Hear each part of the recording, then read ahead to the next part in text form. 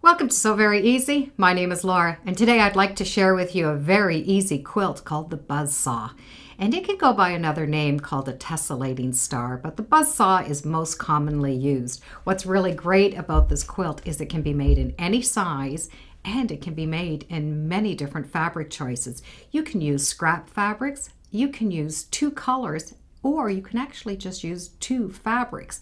You can make it masculine and you can make it feminine. You can make it for Christmas and you can make it for many different occasions. Today I'm going to use a star fabric, and the entire block is made with only one block, and it is very easy to make. So I'm going to make this entire quilt with only two fabrics, and I've chosen this star fabric from Timeless Treasures.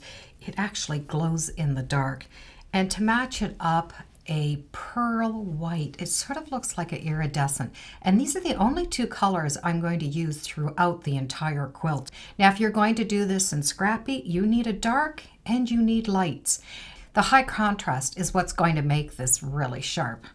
When you have a quilt that has two high contrasting colors and a very light in it, choose the lightest thread because it will not show through to the lighter areas and it will blend more into the darker areas. If you're to use the dark blue thread, you might see the stitching here in the white. So in this case, I am going to use a pearl white from Superior Threads, and you will not see the thread at all. How much fabric are you going to need? Well, that is your choice. What you're going to do is have equal stacks. If you have 10 of the light, you will need 10 of the dark and 20 of the rectangles. Whatever your stack is, this will need to be double. So for this block, we're going to make 9 stars. To make 9 stars, we are going to need 18 whites at 8.5 inches, 18 blue at 8.5 inches, and 36 2" by 8". So to start with, we're going to make half square triangles out of the big 8.5 squares, and these will be used later. Place the two sides together, right sides, and draw a line from one corner to the other corner. And then take this to the machine, and you're going to sew 1/4 inch on each side of this seam. And once you've sewn on each side, you're able to cut a part on that line that you drew and take it to the iron and press the seam to the dark side. And this square should be 8 inches. And do that to all of the squares. Now this is very important that it did remain the 8 inches. If it's a little bit more, trim it down. If it's a little bit small, make it a little bit bigger. This is the whole key to this, that this must be 8 inches to start with. It's very important at this point that you make sure they're all stacked in the same order because you need to cut them apart and you're going to cut them all the same way. So you need to keep the order right. If you cut them in the opposite way, they're not going to nestle together. I prefer my dark triangle to be on the right-hand side bottom. You're going to be able to cut the block apart at 2 inches a piece. So they're going to be 2 inches now by 8 inches, and you will have 4 pieces. So all of my half square triangles have been cut into 2-inch strips, and I have them all stacked in identical piles.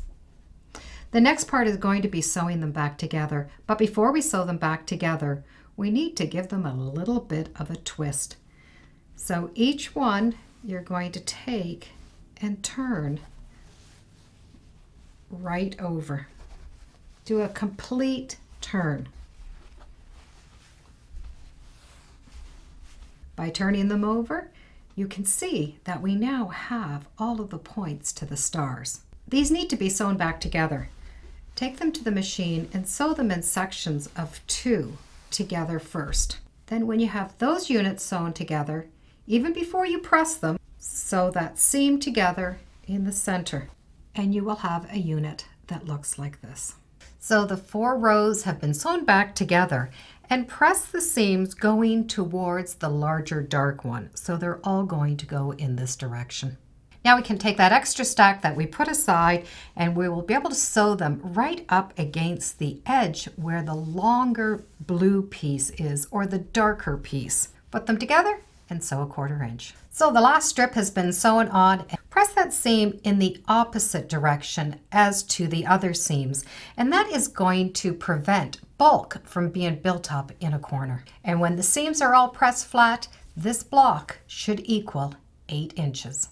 And once all the seams are pressed to the opposite side, well, your block is done. Now to sew these together, stack the 4 blocks together all the same. And if you just think of it as a pinwheel to go all the way around,